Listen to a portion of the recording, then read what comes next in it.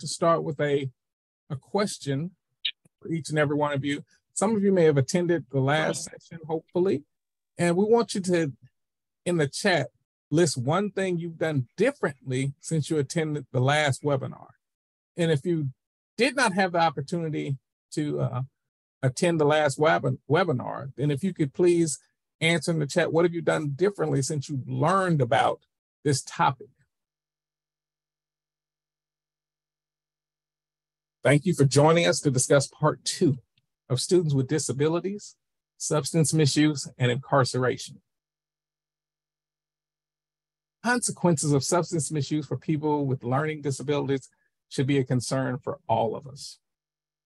And today we're going to discuss some inclusive strategies that schools, parents, youth, and preventionists can use when delivering substance misuse prevention services for students with disabilities in a system where they have been overlooked and at some point even written off. Next slide. The opinions expressed in this presentation do not reflect the official position of the Department of Health and Human Services or SAMHSA. Please remain muted unless you are asked to open your mic, and also ask that you use the chat for questions. Presentation slides will be available after the presentation, and you will be notified. An evaluation will follow this presentation, and we need your participation for our development and your certificate of participation, which will be sent to you via email as well by next week. Next slide.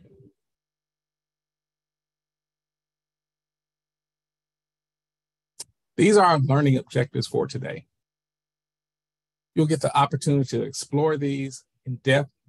We'll explain why special measures must be taken and describe best practices, and also help you identify some promising equitable approaches to improve services for students with disabilities. You will get the opportunity to let us know how well we met these objectives in your evaluation. Next slide. My name is Derek Newby, and I'm a TTA specialist for Region 6 of the PTTC. And I'll be responding to you in the chat as needed, as well as my team members, Wanda Hudson and Lori Smith.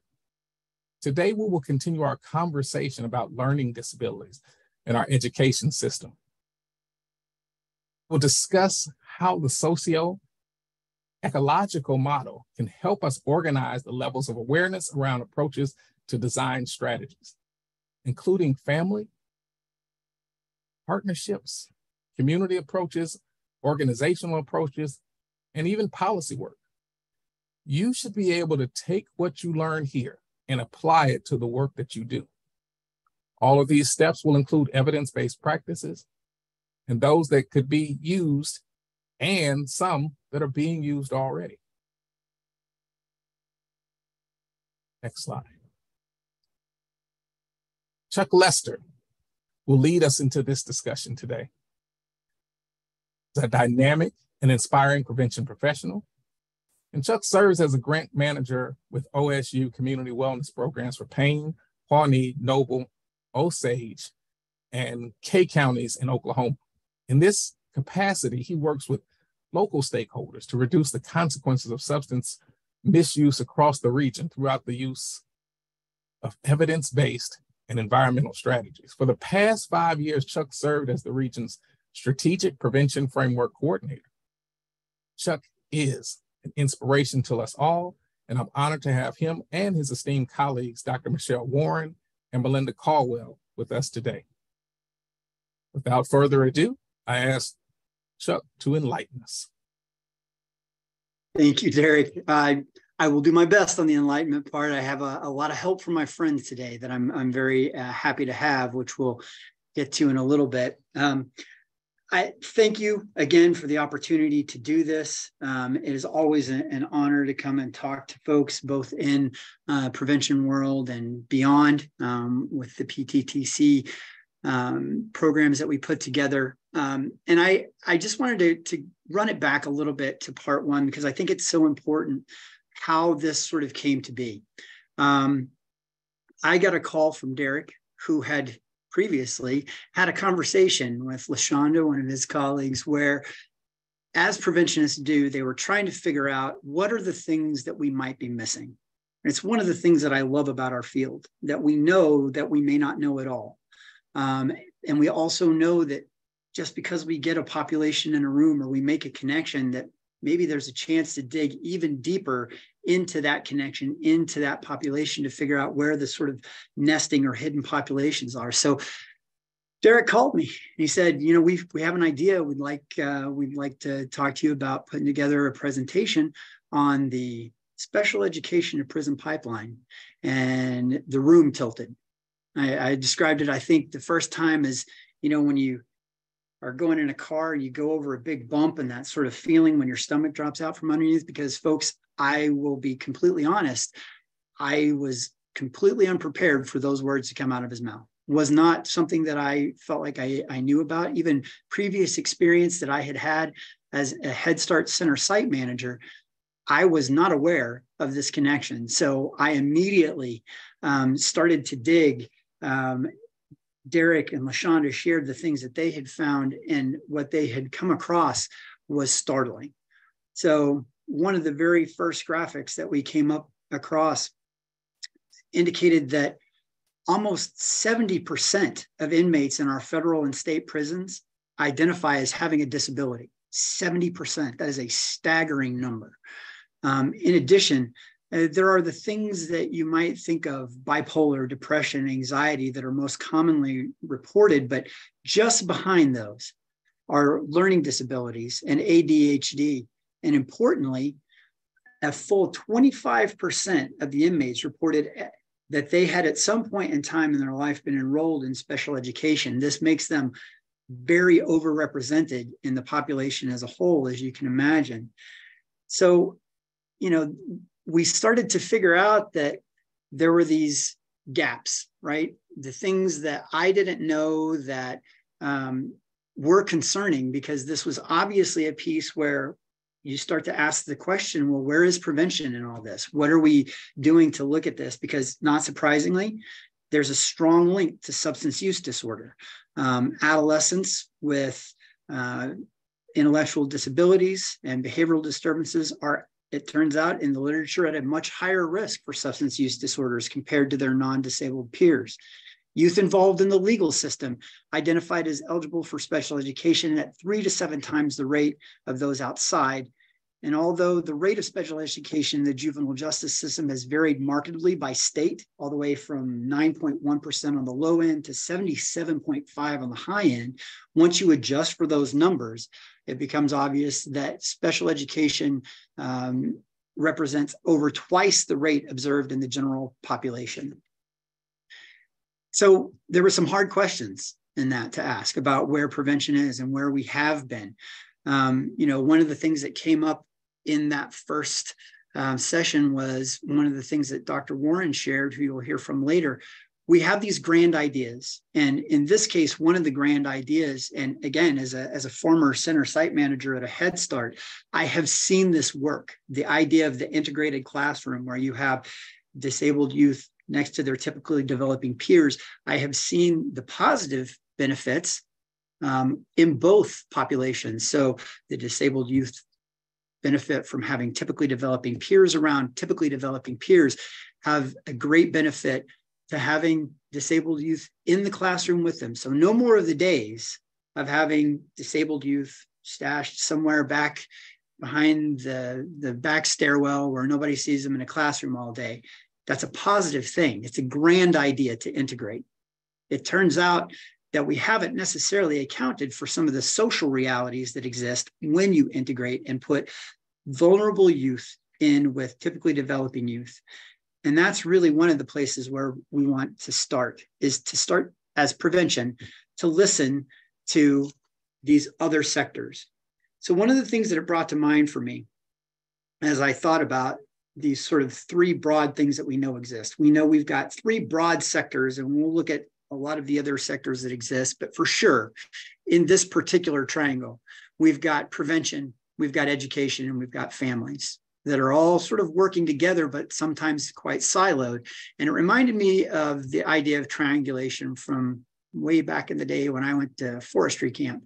This idea that out in the wilderness, we have these fire watchtowers that sit up high, and as far as their eye can see, whatever their horizon is, they're able to spot where a fire is. And as long as we have 3 of them that have points of contact that are far enough out, wherever those intersect, when you draw all 3 circles, that's exactly where the fire is. But it occurred to me as I read the statistics and I started to dig into this, that what we have is what you see on your screen now, this idea of there may be some interaction between the 3 sectors, but basically we have this giant hole in the middle, all these cracks where people can fall through and end up incarcerated because we maybe haven't broadened our horizon enough.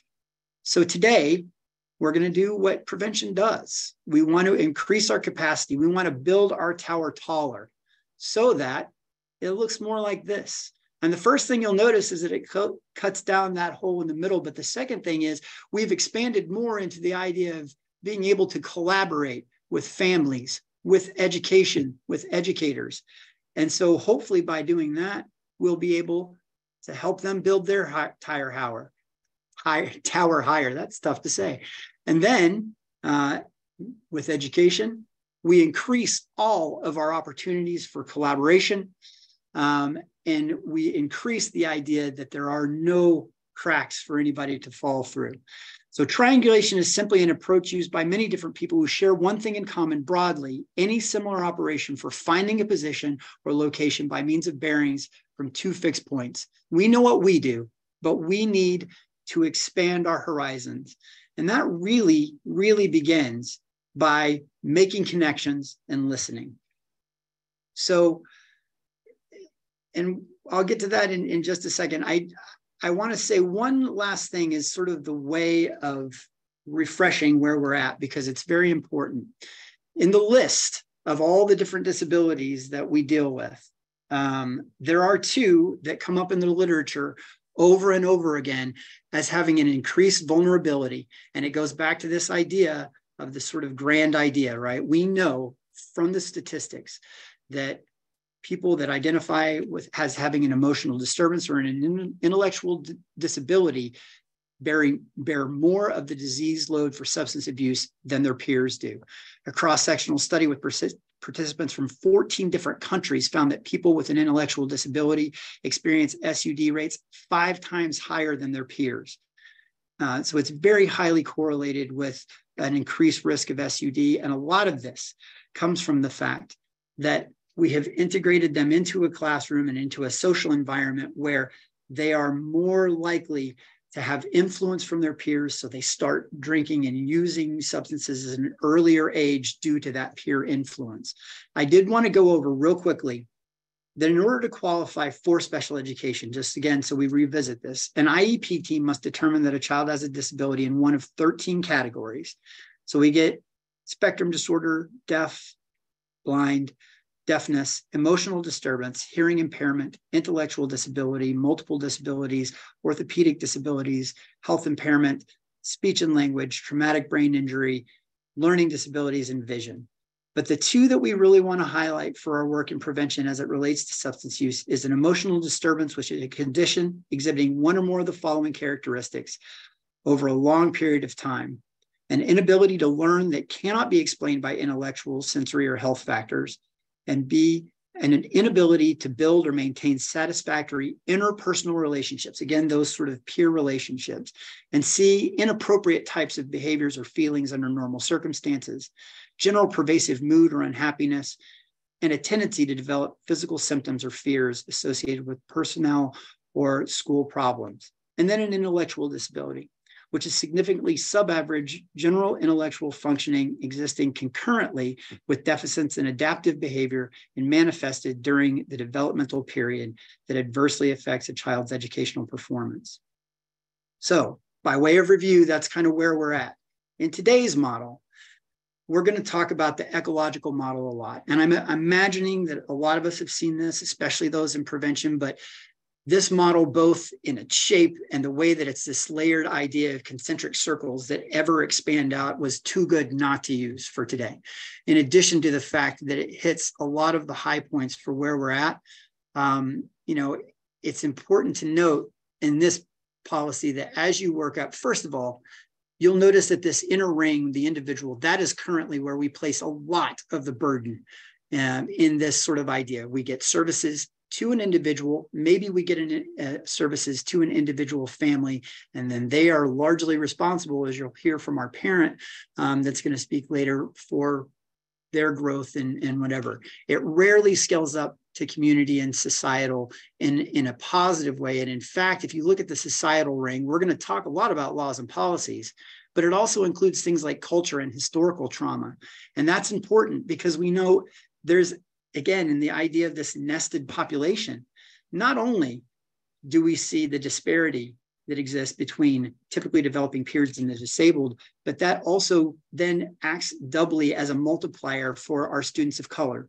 Researchers found that 26% of Black students received at least one suspension for a minor infraction over the course of 3 years, compared with just 2% of white students. It's even more pronounced with the treatment of males and people of color with a disability. So that larger ring, as we start to expand these out, we want to think sort of at that higher and higher level, because that's how we start to expand those horizons and get our towers up to the point where we can be better served to help everybody and make sure that nobody falls through the cracks. To do that, and as I said, when I got that call, it was a real eye-opener and a real moment almost of panic. So I reached out to people that I knew I could trust, because I wanted to learn more about the family's experience and the school's experience with this. So I did a lot of asking questions. I did a lot of listening.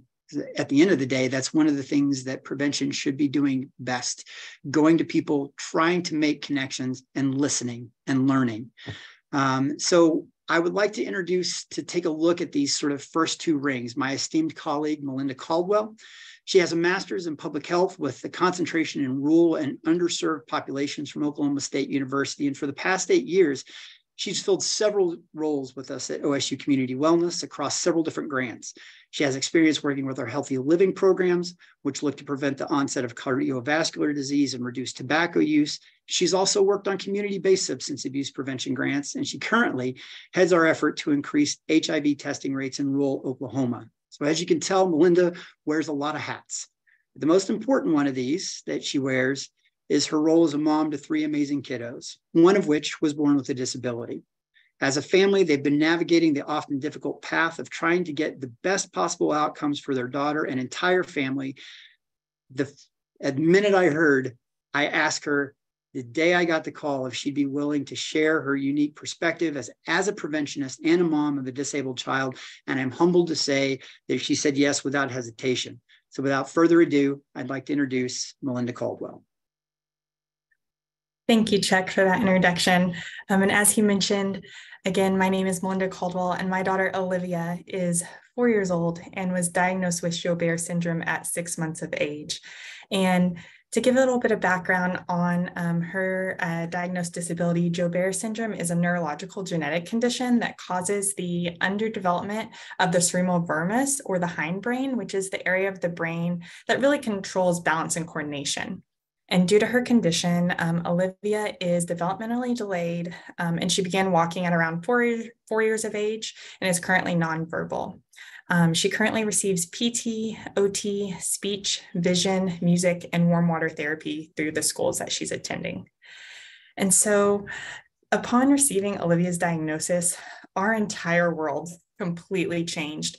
And navigating this new journey was really, I equate it to teaching a child to swim by throwing them in the water without support and just hoping that the child's instincts would take over. And we continued to try to keep our head above water for quite a while as we navigated this new landscape with our family, really just taking one step at a time, and faced a multitude of barriers while advocating for Olivia and trying to navigate resources. But I want to highlight one of the largest contributors to overcoming those barriers was really the social networks that we were able to establish with other families and those who had already gone through those same experiences that we were experiencing when Olivia was diagnosed. So I want to tell a quick story of one of the barriers that we faced. Pretty early on, when Olivia was transferring off of her IFSP and onto an IEP within the local school system. So we lived in a rural community in rural Oklahoma, and we were going into our first IEP meeting in which we were excited to have this conversation with the school of these services and how they can best support Olivia. And we were then met with some news that we weren't quite expecting from this small rural school, that they felt, after having a conversation about Olivia's needs, that it may be best for us to look at transferring her or moving to a nearby larger school district for her to get the full support and services that that larger school district could really network and have in place, that some small rural schools just may not have the capability of providing. And so thankfully, after going home and having a conversation with my husband, we had the support in place to be able to move our family to that larger school district. However, as preventionists, we know this is not always the case, and not all families have the support systems in place to be able to make that move. So I really want you to think of this as just one barrier of my experience, but families face multiple barriers. And what happens when a child's family maybe doesn't have the support to move? And so they're left with their kiddo starting out their educational journey, maybe not receiving all of the full resources in place to aid in their success in school. And so prior to entering our second IEP meeting within this larger school district, we were able to have some time to think and reflect on that experience. And we were able to confide in and gain support from a network of families who had already gone through that process before, and really they were able to share their understanding of IEP language to us. So we were gaining that information from a trusted source, and really how to advocate services, which helped build confidence for us as parents when we entered into that second meeting. And as we continued our journey with Olivia, social support really continued to play a critical role in our family's ability to advocate for our child. Networking with other families really lent this feeling of comfort, reassurance, and understanding. And this opportunity for connection and mutual understanding was really foundational as we continued on as Olivia's caregivers. And I want to highlight this definition from Dr. Edward Hallowell, who is a psychiatrist, of connectedness. So Dr. Hallowell states that he defines connection as feeling a part of something larger than yourself, feeling close to another person or group, feeling welcomed and understood. And I want to highlight the word understood here, because as a mother of a child with a diagnosed IDD, this is a key sticking point in creating a safe space for family connections and partnerships with schools and prevention professionals really helps to build trust and can aid in that collaborative approach to identify local risk and protective factors to begin to address public health problems. So next slide. So as we look at the triangulation that Chuck mentioned of family, education, and prevention in current evidence-based models to aid in this collaboration, we want to take a closer look at the communities that care model. And so the communities that care CTC model is an evidence-based community change process for reducing youth problem behaviors, which can include harmful substance use. And utilizing the CTC model to build a coalition of families of students on an IEP can really assist schools and prevention professionals in addressing and mitigating future adolescent health and behavior problems through looking at these risk and protective factors. So implementation of CTC is organized into 5 stages, with the first steps including recruiting relevant stakeholders. And in this case would be the parents of children on an IEP. So there are different ways that you can go about recruiting these parents.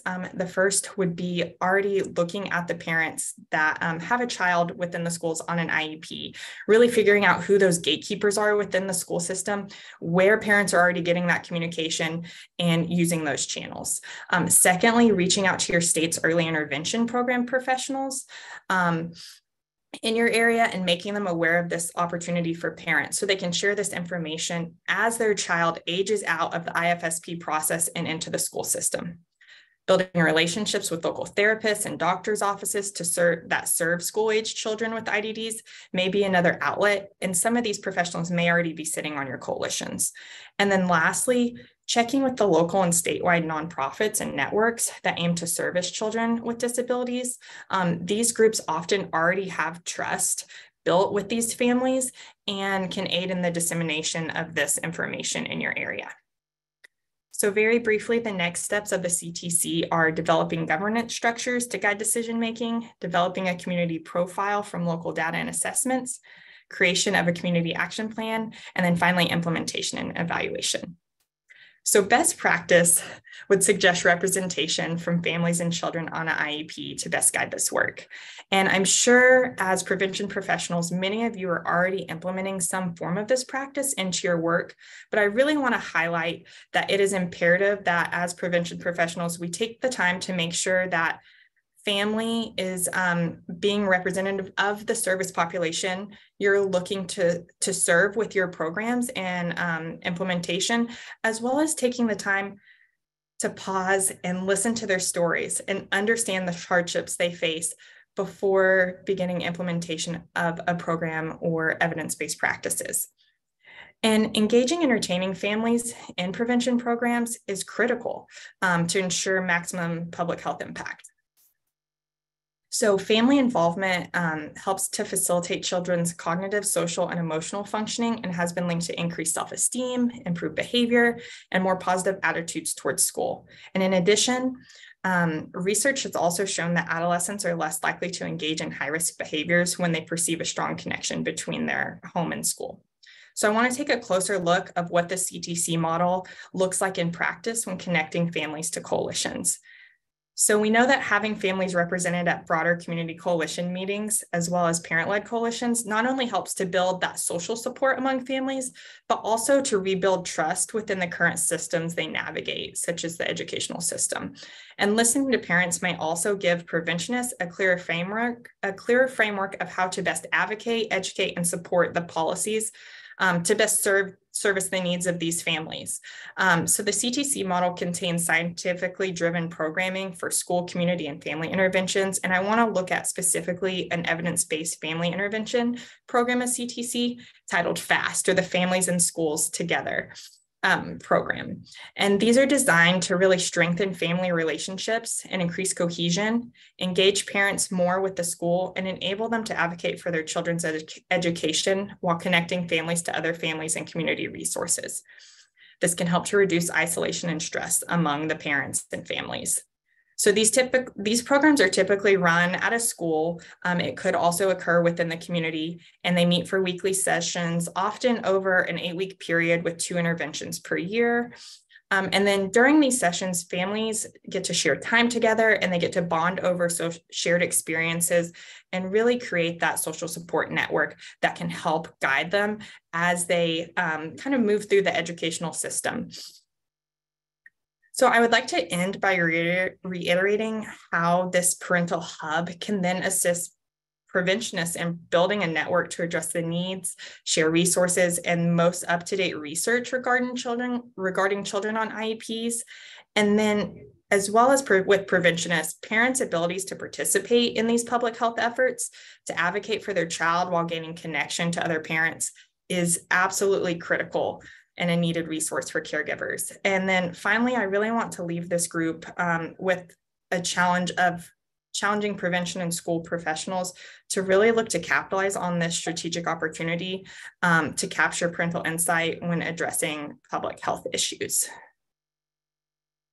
I was going to mention at the top, thank you, Melinda, but we do want to take some time after each one of our presenters to let you all ask some questions. So just a couple of moments here, if you want to drop questions in the chat box, if you have specific questions about any of the material that Melinda covered, or any questions just in general for her. And thank you, Michelle, as well, for dropping in the chat the definitions of IFSP as well as IEP. All right. Any questions for Melinda? Don't worry. Oh, we have one. Okay. Have you seen prevention programs who work inside schools successfully implement this in rural communities. So how might this look in rural communities? Have we seen it? I have not currently seen this in practice. And Michelle, with your work in schools, I'm not sure if you've seen this as well, but the great thing about the FAST model is it's up to 60% adaptable while being evidence-based. So I think this is something that doesn't necessarily require a lot of resources, and that a rural school may be lacking sometimes those resources. So I think it would be really easy to implement and to help gain that social support for families as they move forward, and really to help to bridge that connection with school and families, and then bring in the prevention as well. Michelle, do you want to share? I have some ties from the things that you presented into what that might look like in the school setting. So if we can pause on that question, I think we'll address it here in just a few minutes.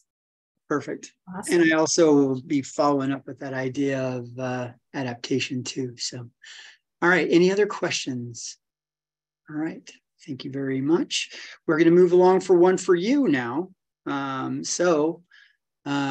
Just where we're at, what evidence-based practices do you currently use that connect families and schools? We'd like to sort of pick your brain a little bit and get an idea of what you already may be doing that might be successful, and a chance to share with everybody in the presentation today. So again, what evidence-based practices are you currently using, or do you know about, even if you're not using it, but you're interested in it and you've read about it, that connect families and schools?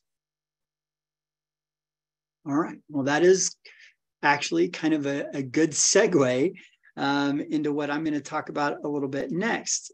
And that is this idea, as Melinda just said, and really all through today, you're going to be hearing a lot. You know, if we spent the first session kind of highlighting the problem and illustrating where there might be cracks in the system, what we wanted to do this time was start to present some ideas of, again, how we can expand those horizons. But one of the things that you find anytime you have a problem that maybe hasn't been covered yet, and we saw this in the case of the meth epidemic the first time around, and the opioid epidemic, where there weren't necessarily evidence-based programs in place that you could go to. And so one of the things that I want to spend a little bit of time talking about today is, from a prevention standpoint, this is one of those areas, now that we know that it's an issue, and now that we know sort of the mountain that we have to climb, this is one of those where we want to have a solid practice in place for trying to find promising practices and not being afraid to adapt those evidence-based programs with fidelity. I think a lot of times we know this is an option for us, but we maybe get caught in the idea of trying to match fidelity or trying to make it too perfect.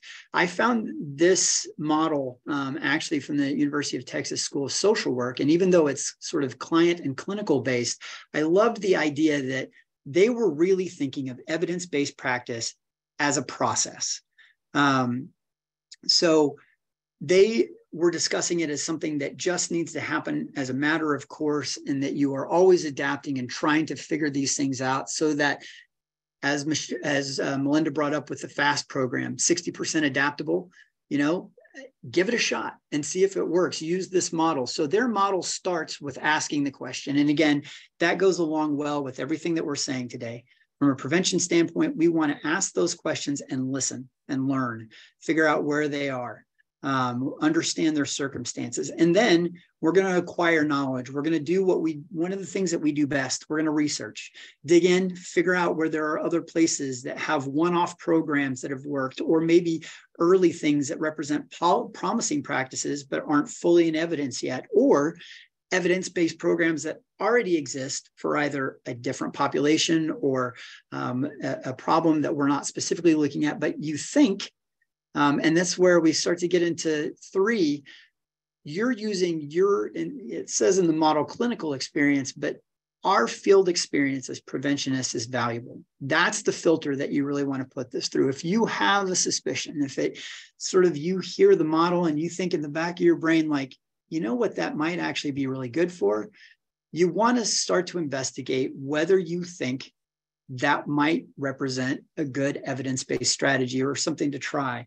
You apply the best choice, and then analyze and adjust is just another way for us to talk about the evaluation that we always do to see if things work.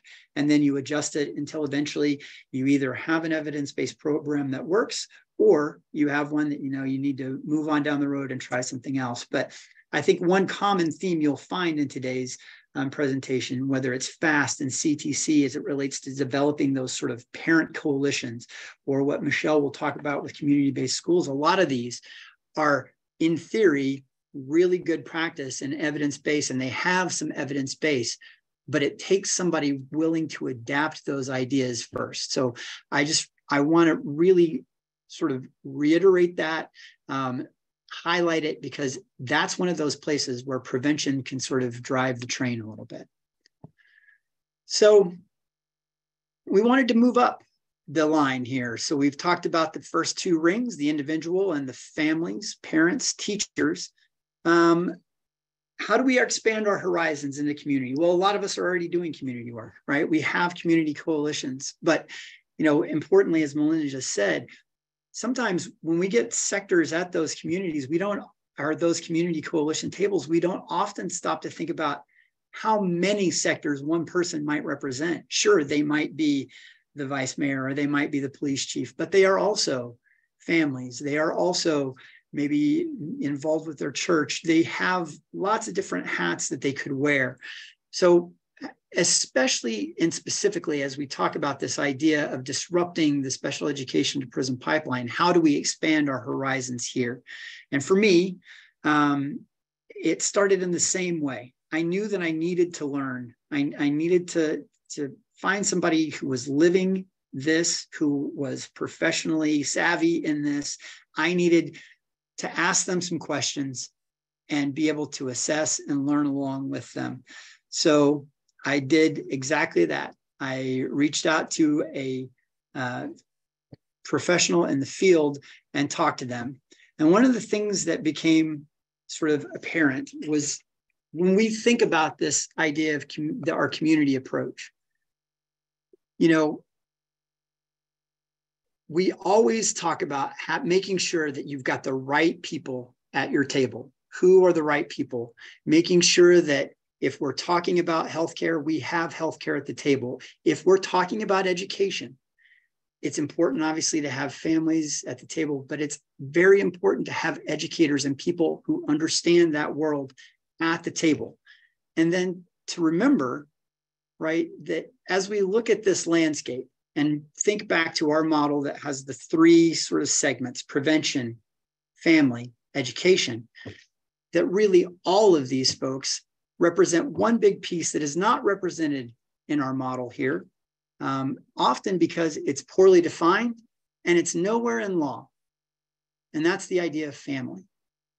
Nowhere do we have a formal definition, because we all know that families can be biological families, they can be adopted families, they can be found families, but we really need to work in our coalitions and in this community approach to understand that everybody has a piece of this. It's a critical piece of the puzzle, because the relationship with schools and the way that education plans are deployed are developed mean that we have to make sure that families are represented while they're wearing their family hats, right? We're asking them the specific ways that their families are impacted by these situations.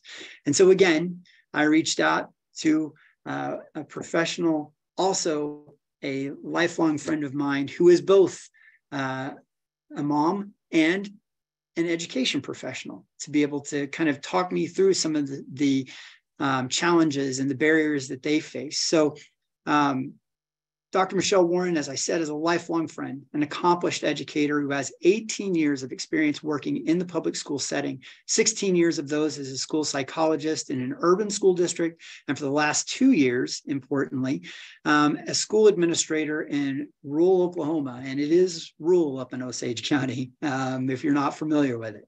In that capacity, she serves as the Director of Mental Health Services for the Osage County Interlocal Cooperative in Hominy. It's based in Hominy, but they really do work all over Osage County. They provide supervision, support for school-based mental health professionals, including school counselors, school social workers, school psychologists, along with the field-based experiences for graduate students seeking entry into those fields. They've got some interns and some GAs that are doing work. The OCIC mental health team supports the implementation of a mental health service provider demonstration grant through the U.S. Department of Education, a state grant through the Department of Education providing school counselors and other school-based mental health providers, and a school-based prevention grant. Importantly, that's one of the hats that Michelle also wears, is doing prevention work inside those rural schools through the Oklahoma Department of Mental Health and Substance Abuse Services. Michelle has, like I said, 18 years of experience, and I am so grateful that, again, when I called, Michelle answered, she talked to me about it and immediately agreed to share her knowledge and her lived experience in this realm with me. So I would like to introduce to you Dr. Michelle Warren. Thank you, Chuck, for the introduction. Just to paint a picture of rural schools in Oklahoma, we have 14 member school districts that we work with, and our student enrollment ranges anywhere from 59 students in a school district to about 750. Our average being 150 to 250 students or so. Okay, so what I want to do is, because I know most of you guys live and work in the prevention field, I want to create some common language. So if we were to talk about prevention terminology, and one of my esteemed colleagues has schooled me on all of that because we got lucky to hire somebody who'd worked in prevention who also wanted to be a school counselor. So I've got paired here prevention versus treatment terminology. And really in the school setting, we're functioning more in that treatment terminology set. So we would commonly refer to this type of model as a multi-tiered systems of support model. The intent of that is that the school team is going to find a way to use the resources that we have to the best of our ability to meet the needs of all of our students. Through assessment, we determined specific needs of students and identify if we have larger issues with our universal curriculum within the schools. Ideally, our universal strategies or our tier 1 strategies should meet the needs of about 80% of our students. That would be our common reading, math, writing, whatever our curriculum is, should meet the needs of approximately 80% of our kids. At our selective or tier 2 level, we should be addressing about 10 to 15% of our students that require some level of additional support. And that leaves approximately 3 to 5% of our students that require indicated or tier 3 interventions, where we're going to be much more intentional about what we're doing. So just like in the SPIF model, in our MTSS model, we also want to be sure that we're engaged in ongoing assessment. We're regularly considering and addressing our capacity and our abilities to provide the needs for our students, and also then evaluating the effectiveness of our system in, is it effectively meeting the needs of our student population? Do we have more than 80%, more than 10 to 15% of our population that our tier 1 or universal curriculum is not meeting? If we do, we have an issue, a larger issue, and we need to be addressing that. So while prevention tends to focus on the likelihood of current usage of substances to determine what members of groups should receive what interventions and programs, in school, we're really focusing on the individual child and their ability to participate in school and in both academics and behavior, and determine what level of need or services that they require, and then building that plan for them.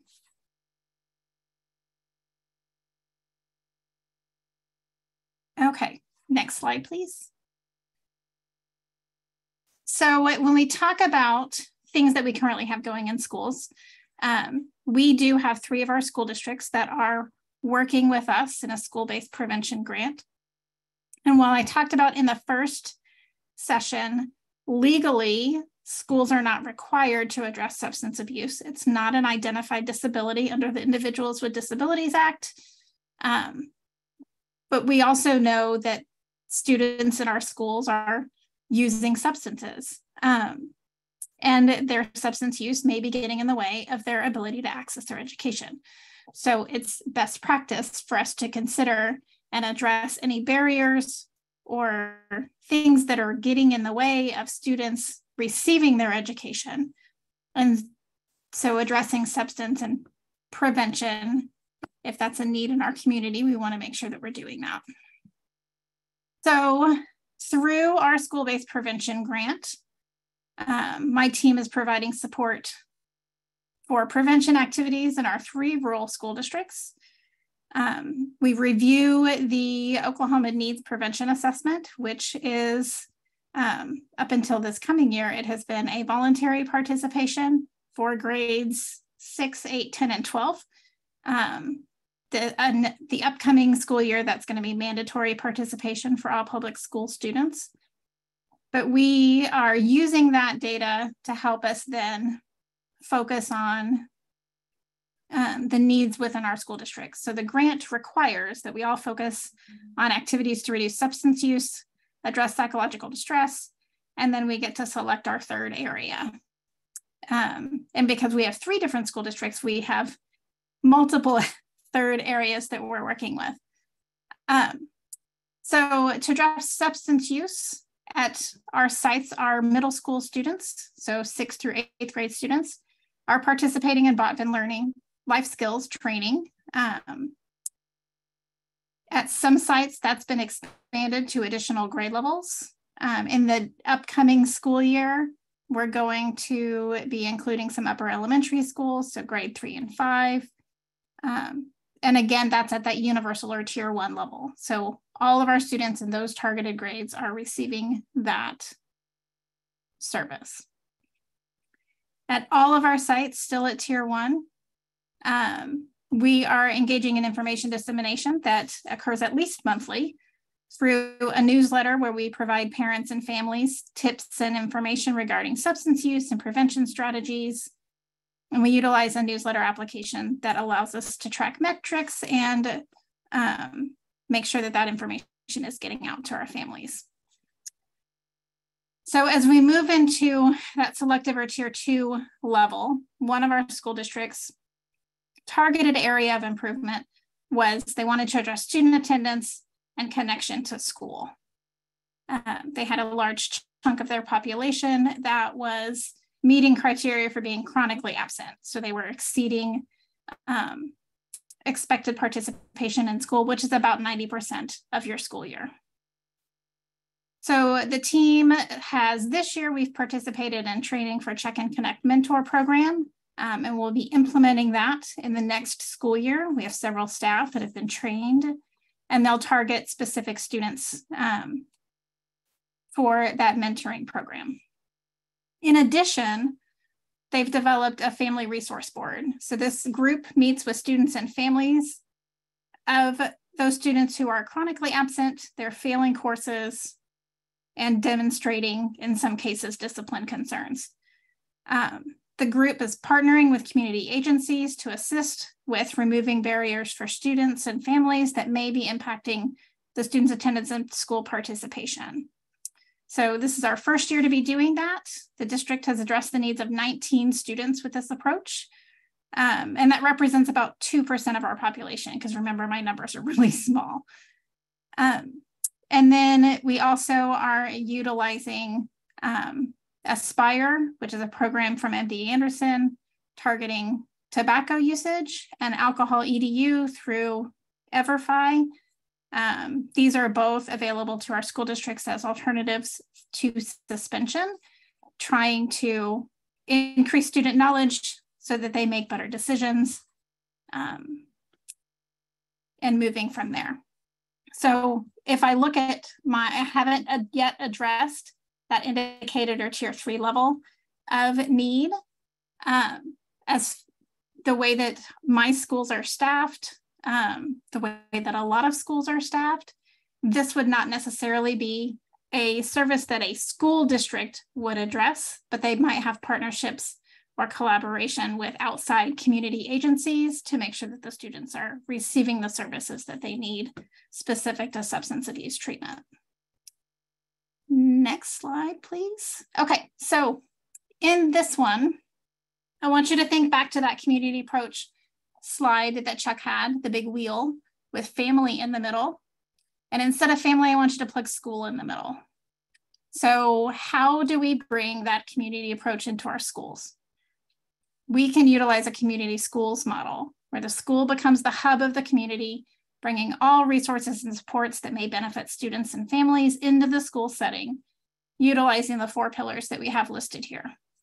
So schools can rely on the resources within the community to meet the needs of students rather than needing to employ those specifically trained staff or fund a given program. We're going to utilize all of the other tools that we have within our community and allow the school to be the central location for all of those. So when we think about integrated student support, this can include academics. It can include addressing medical needs that are preventing the students from accessing school. That might be a clinic that you find in a local school district with collaboration with medical community.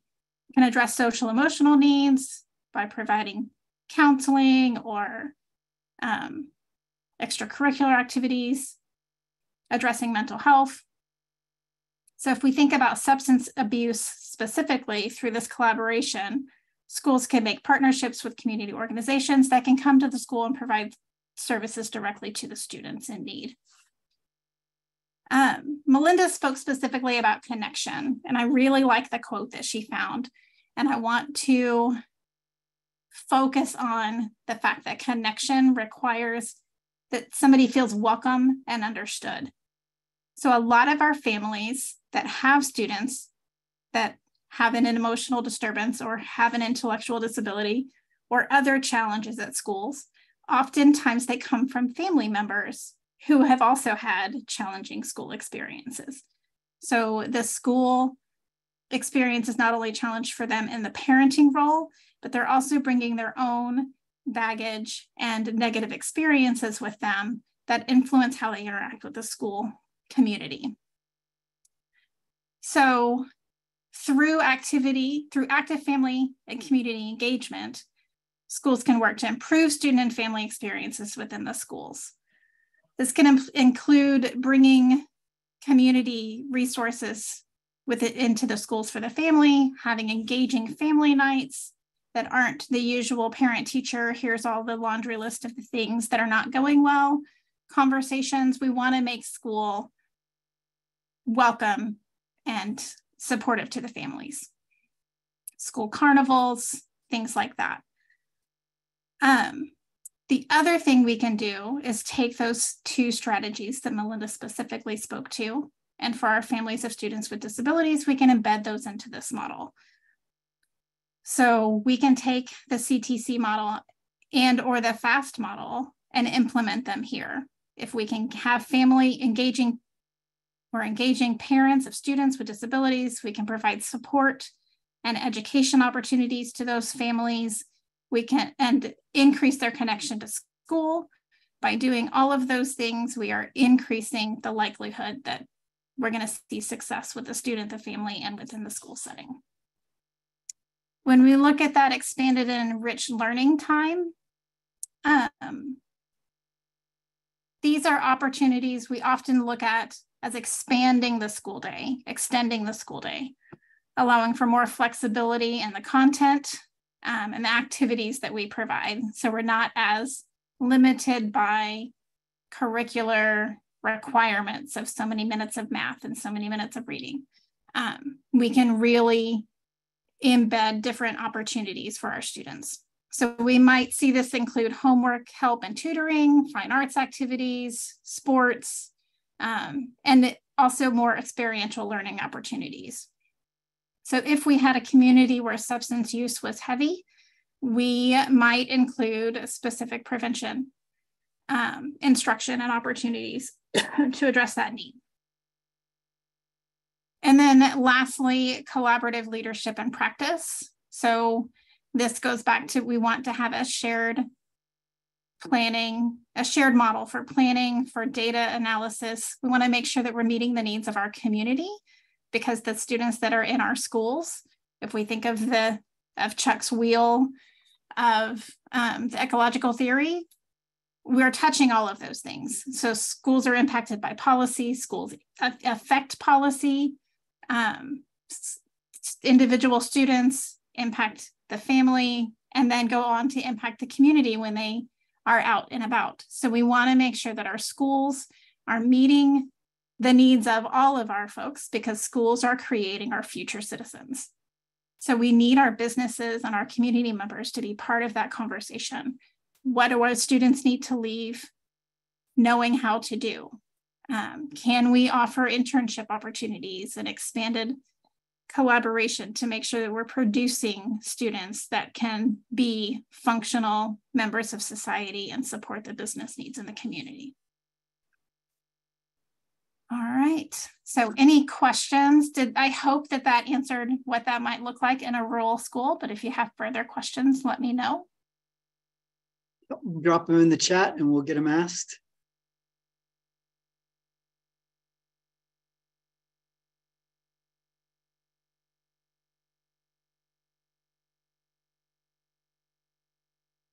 Just a couple more seconds here to see. And we will have some questions at the end as well. So if you think of anything in between now and then, please feel free to drop those in and we'll get them. All right. So we are going to move again to a little bit of a group discussion. We're going to pick your brains a little bit. So in the next 10 minutes, we're going to facilitate discussion of 2 questions in some breakout rooms. Don't worry, all the breakout rooms, we've got excellent folks the PTTC does on the back end that take care of all of our tech things. They're going to get you put into those breakout rooms when you get there. You're going to have a facilitator to kind of talk you through what is your role in preventing substance use disorders in youth with disabilities, and what is an approach that you could take to improve services for students with disabilities. So please have a good, rich discussion on those 2 ideas, given all the things that we've already talked about today and bringing in your own experience. And then we will have a report back out at the end. Okay, we're back. We're back. Absolutely. Let me get off mute there. We are back. I know we should have had some folks taking some notes. So anybody have report outs from those group sessions? What was uncovered? I'll ask Hannah to open her mic from Family One. All right, so some of the ones that we had come up with was making sure that our own children are aware of the dangers of substance use. Also making them aware of the prevention of substance use. Students encouraging to be a leader of substance use prevention and not a follower of substance use. Helping raise awareness in our community, educating parents on substance misuse so the families can start their own coalition if they wanted to.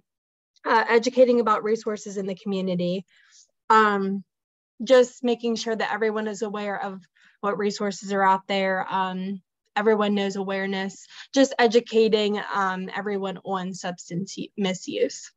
Thank you, Hannah. How about Anna from Prevention 2?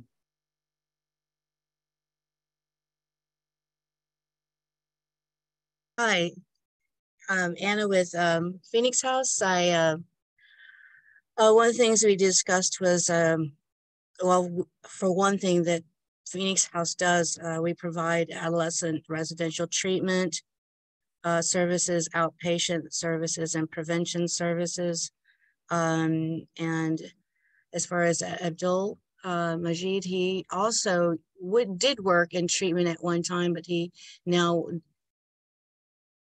does include where he works to help those with disabilities. And one of the things that I think that we all wanted to do to work together is to collaborate with other programs and to share some of the ideas that we don't serve, and work together as a team and where the needs are needed in the community and to provide services and resources.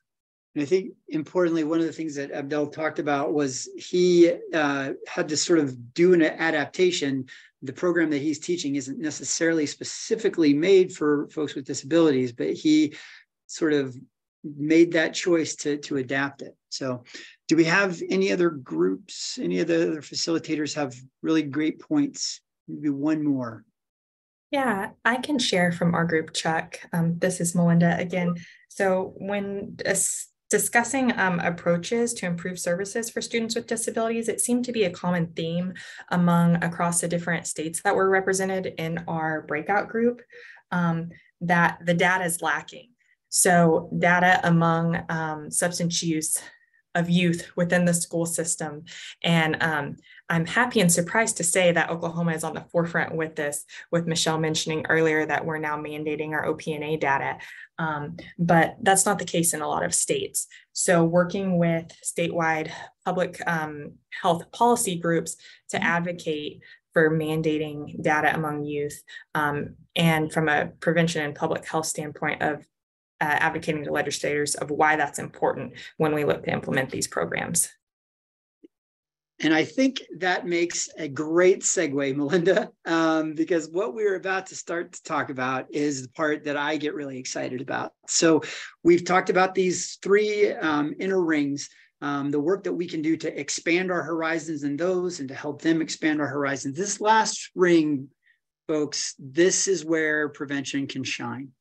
And it's really where we should, because, you know, Michelle mentioned it, a lot of the things that go on just because they have to in schools, in those sort of family relationships, they have to be geared towards the individual. That is who we're trying to help have a successful school outcome. And so the individual is where a lot of this happens. But we know as preventionists in this ecological model that the environment produces behavior, the environment produces the individual, or at least distinctly shapes the individual, right?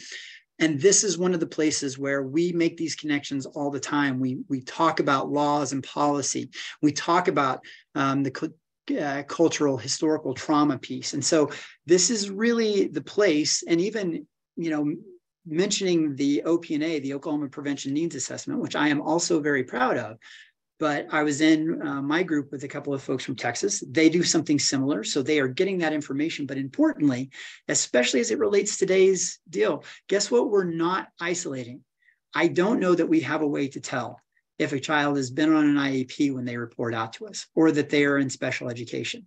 They are into the aggregate data that we get, and we can absolutely draw some conclusions out of that. But it's not the same as being able to get granular with that data and pick it out. So even with that, we have some places where we can do some work.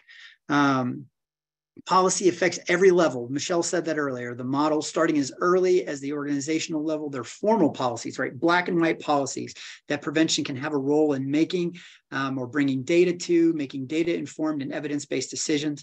Further, there's a mountain of evidence about the power of children feeling securely connected to their school. This is a body of work that we mentioned in the first one, where if a child feels connected to their school, and it can be the janitor, it can be a coach, it doesn't have to be a teacher, a principal, the front office worker. If they can feel a connection to an adult at their school, there is an insulating, protective factor that they have against 14 of some of the 16 worst outcomes that they can have. It's vitally important that school connection is something that is nurtured. But we know that out of school suspensions on paper, they don't work, but they're still common practice. There's data to prove that they don't work. We also know that children of color receive harsher punishments than their peers. We mentioned that earlier. There is data to back this up. There are policies that guide all of these decisions, every single one of them, that we as prevention can be a vital part of developing in the way that we bring that sort of body of research to things. We also know that we can write up an immaculate policy, right? I do a lot of alcohol work. I've written some alcohol business policies, and on paper, they look great. But if in practice, they don't match what we see on the ground, then they're not worth the paper that they're printed on. You know, if you recall from the last session, the story of Dakota Levine, who as a 15-year-old hadn't been allowed to attend a full day of school since third grade because of the use of informal removals, this practice of not formally suspending a student, but suspending them sort of informally. It was a New York Times piece. Highly encourage you to look that up from the first and read it.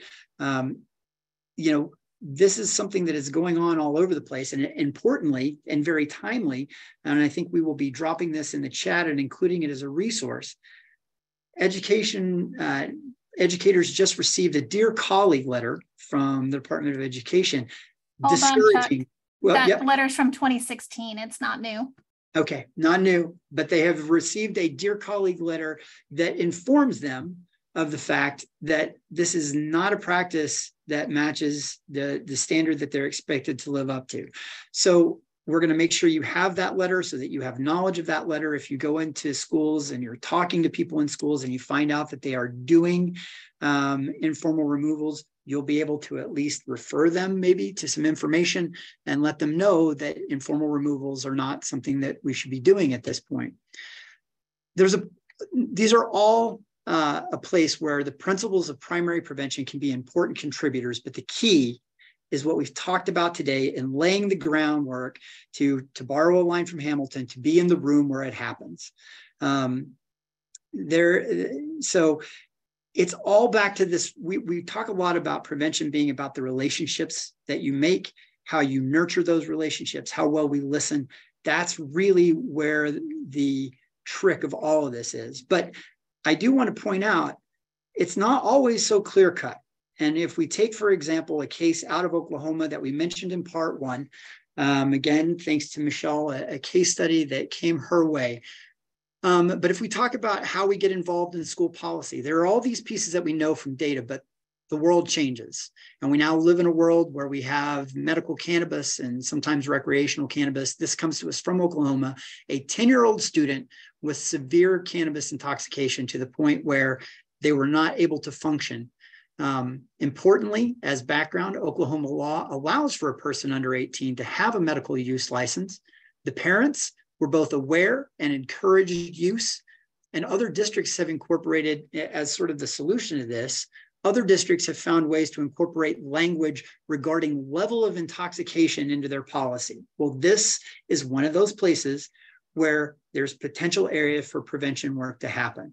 So on a couple of levels, if we use our socioeconomic or our socio-ecological model, first of all, with the school, if you know that other school districts, and you can dig in and find out what other school districts are doing to sort of combat this world of like, we have a kid coming to school with a license, with parents who are encouraging use. What do we do? Again, we know that we want them to stay connected to school. We know that we shouldn't suspend them.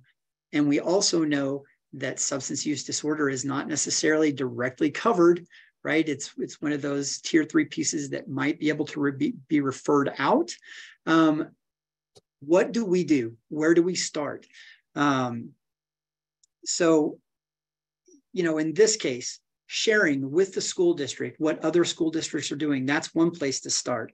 And really start to figure out, you know, do we need to bring law enforcement officers in to talk about how they recognize signs of intoxication? We have law enforcement officers that receive, you know, drug recognition enforcement training that would be able to walk through some of those early indicators and signs from that sort of expertise. Again, using that community wheel where we're pulling from all the different sectors of the community to help schools develop these policies that are in line with the data that we know to be best practice. And then the other piece of this, right, starts to get to that bigger picture.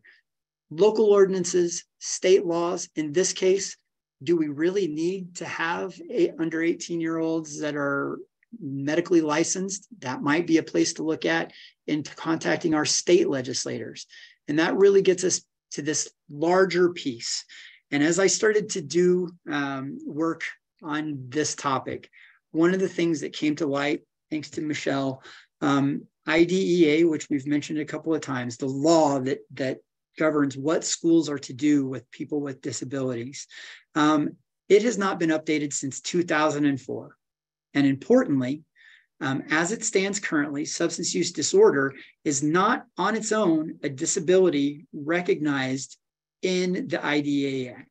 ADA recognizes it as a disability for adults, and schools, as Michelle pointed out last time, absolutely can and likely do work with students who have a substance use disorder that is diagnosable, but they have to use a 504 under ADA, which means they get no funding. They don't get a lot of resources to be able to do anything with it. And so a lot of times this ends up being them doing turnkey things.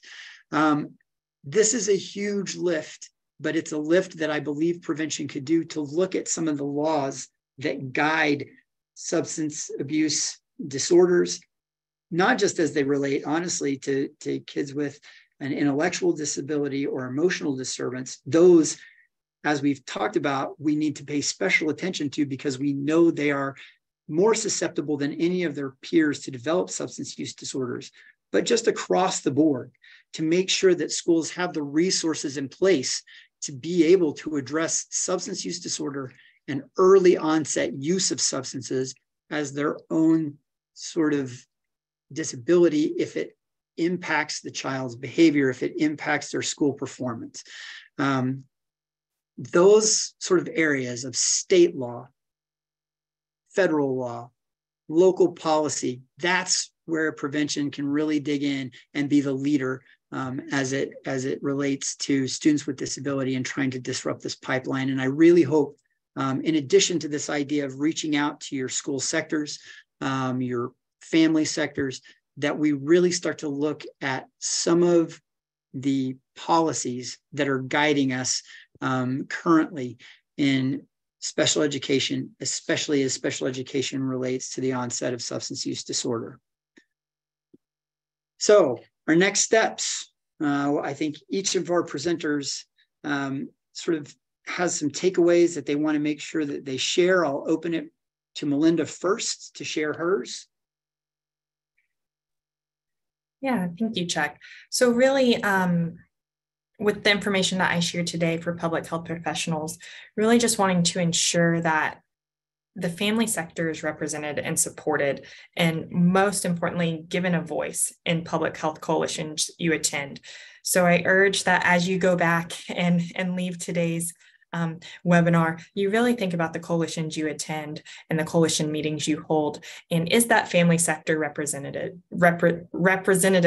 of the target population you're looking to serve? Are they at the table, and are you giving them a voice to share their perspective? And for school professionals here today, consider implementing the evidence-based programming, whether it's FAST or another evidence-based program, to engage parents of students with disabilities. And again, allowing them to have a voice and engaging with them, because a lot of parents are in fight or flight mode. So they may not even be aware that their kiddo is at increased risk for substance use. And I can tell you from my experience, I wasn't until this topic got brought up. So utilizing that space to educate parents and help them to advocate for their kids is important as well. Thank you. Thank you very much. Michelle?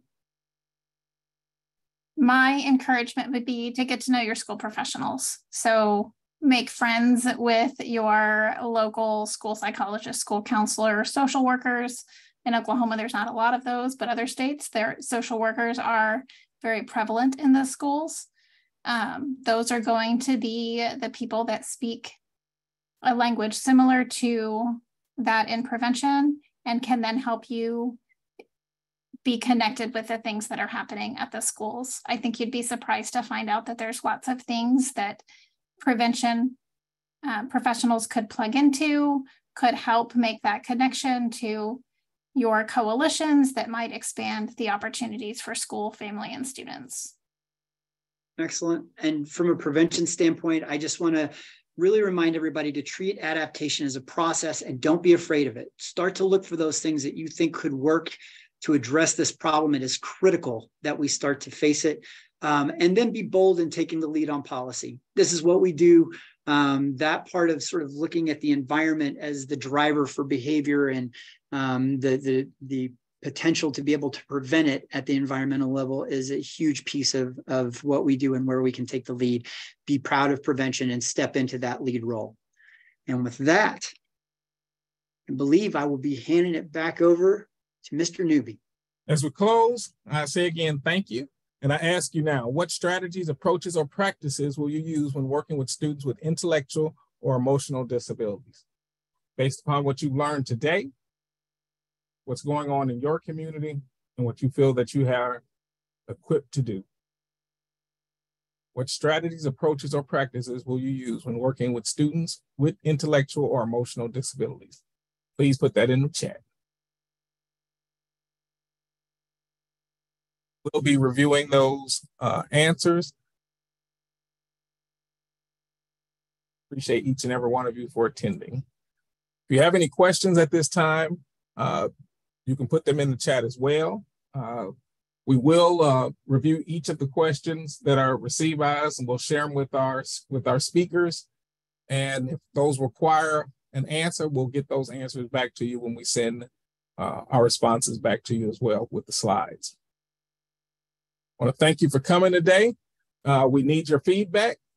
You can use the QR code right here on the screen or with your smartphone in order to scan it, or you can use the link that's going to be placed in the chat to click on and do your evaluation.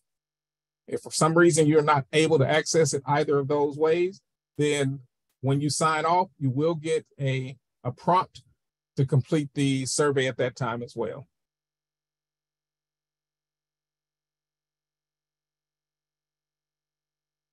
If you have any further questions after this event, you can contact me.